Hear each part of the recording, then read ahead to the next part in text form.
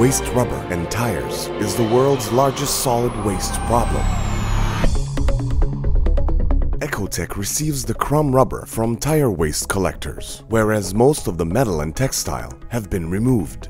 Recycled rubber pieces of 2 to 7 millimeters in size are received in EcoTech plant in big bags of 1 ton. 1 to 8 millimeter crumb rubber is still considered waste.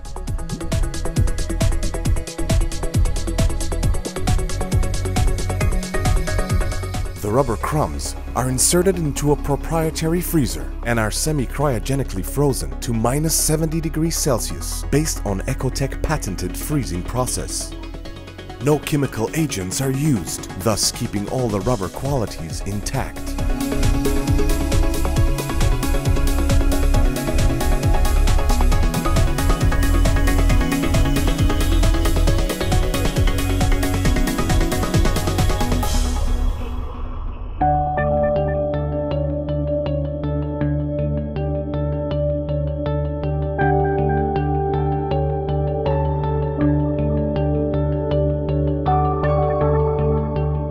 The rubber is then grounded into an ultra-fine rubber powder.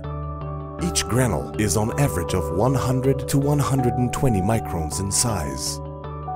During the filtering process, the remaining textiles, which are problematic to any application, are separated and removed. Rubber is mixed in Banbury Intermash mixer together with EcoTech proprietary formulation, and within 6.5 minutes, the rubber powder is turned into active rubber.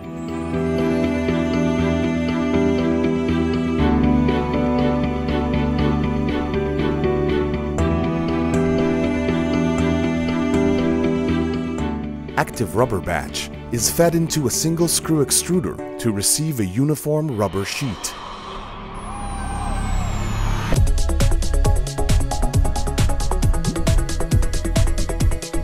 EcoTech has achieved closing the loop of rubber recycling, turning waste into a commodity. It's not enough to make products from recycled material. These products must be recyclable.